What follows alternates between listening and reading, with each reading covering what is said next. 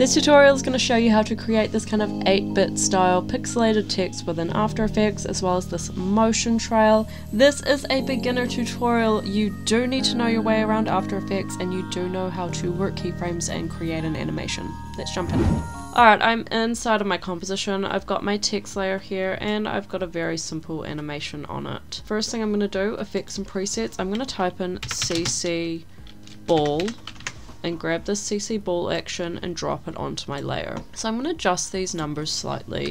So these are the numbers that I have used. Then I'm going to come back to effects and presets and type in CC block and drop this CC block load onto my layer.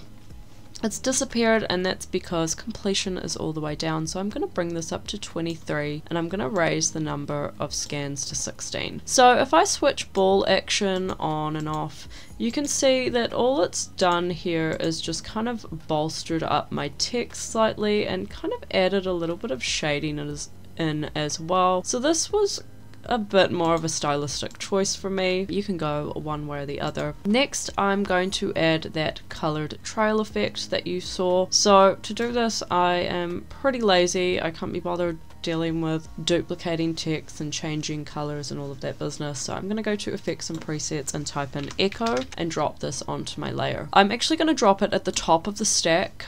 And for now, for just the moment, this CC ball action and block load is going to cause us a few issues. So just turn those off, don't delete them, just turn them off, and I'm going to change the number of echoes to 100. Then I'm going to bring the decay down to about halfway. So I did it at 0.56. So you can see I've got this nice black and white trail. It's fading all the way up to black. And I'm doing this so that I can easily color it. So I'm going to go to effects and presets and type in colorama, grab this effect and drop it onto my layer. This is not what I want, so I'm going to change the input phase from intensity to alpha.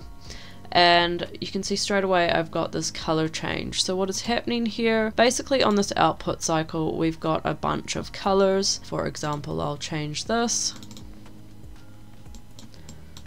and where it was once red you will see blue. So you can just be creative with that. So these are the colors that I ended up with, and there I've got my nice colored trail without any duplicating or annoying changing of keyframes and all of that.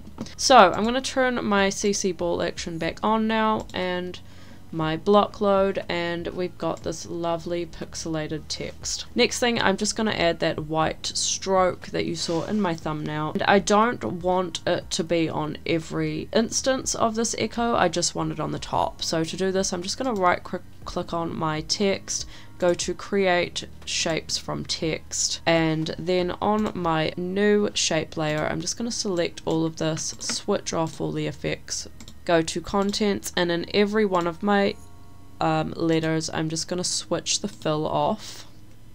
I'll just speed through this. Then on every letter I'm just going to select the stroke. I'm going to hold down control and select stroke on each one. Then I'm going to drop into this one, change the color to white, and you'll see no changes, and that's because I'm just going to change the stroke width to 5. And since everything was selected, it's done it all at once. Then I'm just going to come to my layer again, just select this and just turn on the CC block load, and I'll just switch my layer back on underneath. There you have it. Make sure to check out this video right here to see what else you can do within After Effects. See you in the next one. Bye!